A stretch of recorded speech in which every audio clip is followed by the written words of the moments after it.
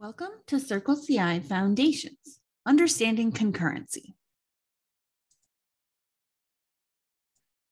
Concurrency is a limit on the number of executing tasks at any time. This definition stays the same across a lot of software, but it can be nuanced once you're actually using it.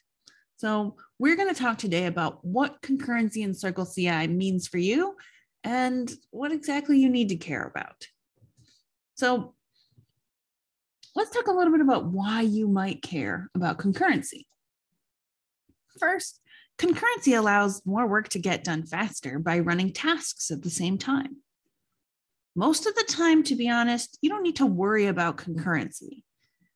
The concurrency limits are set by your CircleCI plan, so they're enforced in the background without you having to do anything. The confusion happens usually when users start to work with parallelism. Parallelism can affect your concurrency and sometimes can lead to longer queues for jobs. So let's talk about why that is and how to spot the difference. Concurrency in CircleCI is a set limit for how many tasks can be executing at any given time. And we'll talk in a minute about what exactly counts as a task. Concurrency is determined by your CircleCI plan, and the concurrency limit includes parallel tasks. Parallelism is the number of copies of a specific job that runs simultaneously.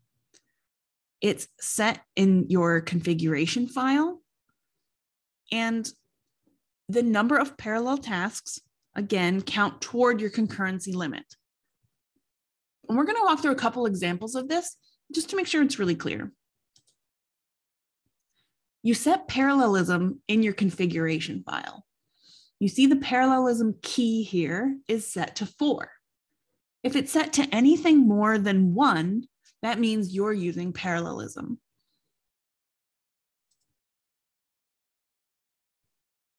Let's walk through a couple examples. If your concurrency limit is 30, which is the limit on our new free plan at the time of this recording, you can run 10 jobs with a parallelism of 3. So you run 10 jobs with 3 copies of each for 30 total tasks. Or you could run 5 jobs with a parallelism of 6, or 3 jobs with a parallelism of 10. I'm trying to give you more examples. You understand. Basically, we max out at 30 tasks. Now, it's true that some plans have limits on parallelism. So you may not be able to run parallelism 6 or 10. But knowing what that limit is will help you set parallelism in a way that runs your jobs as fast as your plan allows.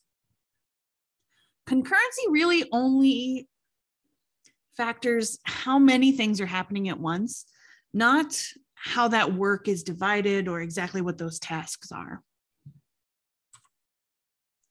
So what happens when you try to run more concurrent tasks than the concurrency limit?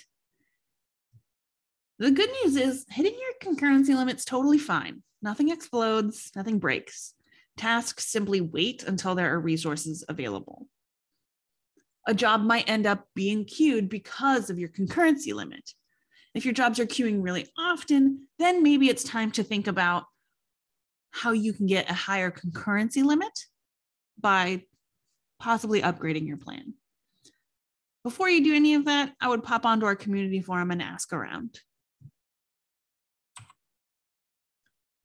Again, concurrency allows us just to get more work done faster by running tasks at the same time.